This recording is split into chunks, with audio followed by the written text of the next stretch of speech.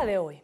El Grupo Aval contactó al actual ministro de Vivienda, Jonathan Malagón, y le ofreció la presidencia de la ANIF. Eso lo dijimos en esta sección la semana pasada. Y efectivamente, el ministro se reunió con el presidente Duque. Le reveló el ofrecimiento de Luis Carlos Sarmiento para reemplazar a Sergio Clavijo como presidente de la Asociación Nacional de Instituciones Financieras, ANIF. El presidente lo observó, le estrechó la mano y le preguntó: ¿usted olvidó que los ministros van hasta agosto del año 2021?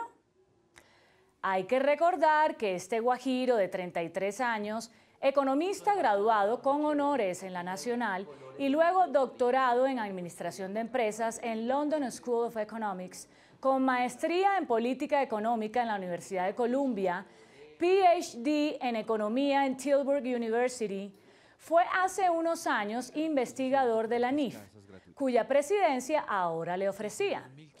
El ministro miró al presidente, estrechó su mano y sabía que no podía dar una respuesta distinta a la que produjo.